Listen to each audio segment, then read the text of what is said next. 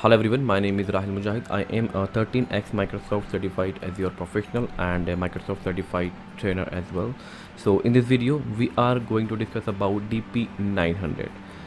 This exam is one of the entrance level examination if you want to start your career as a data engineer. So we'll discuss everything, costing, and what was the level of my examination when I did that. So we will discuss each and everything in this particular video, but before starting, make sure you subscribe the channel and click on the bell icon, so whenever I will upload any video, you will be the first one who notified for the same. So let's do it. Okay, so now let's talk about DP-900, but before starting, let me compare two examination, that is AZ-900, second is DP-900. So first of all, if I talk about AZ-900, so this examination is something we can say entry level examination when you start your journey on Microsoft Azure as a whole, right?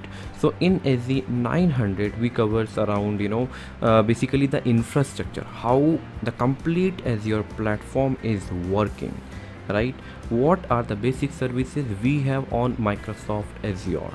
So these all the services we covers in Microsoft AZ-900 examination. It is the fundamentals of Microsoft Azure. So we covers for example, what is region pairs, what is availability zone.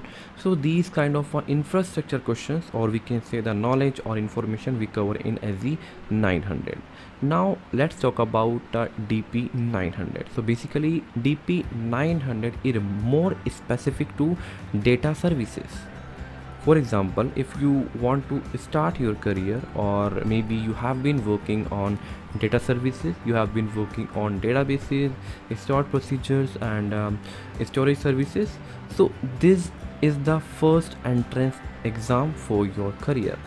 And let me just remind you again, it is like a more specific to data services, right? So of course, if you are a data engineer and you want to go for certification, so this certification is the one from which you can start your certification journey, that is DP-900 examination.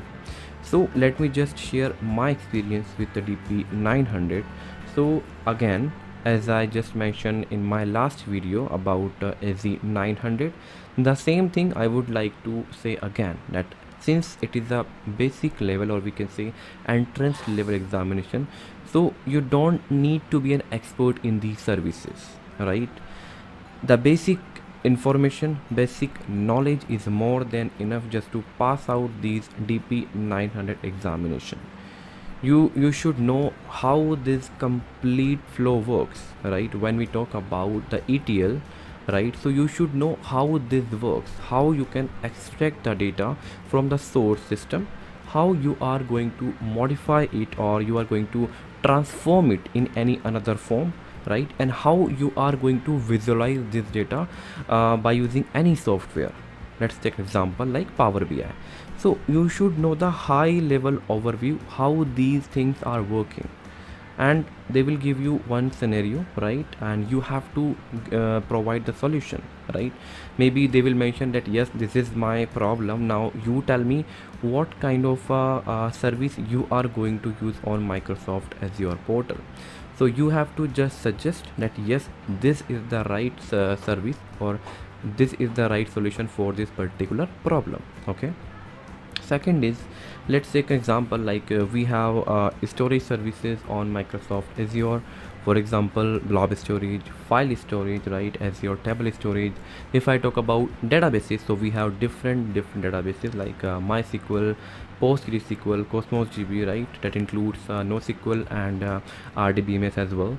And one of the very, we can say, promoted service from Microsoft is MI instance, managed instance.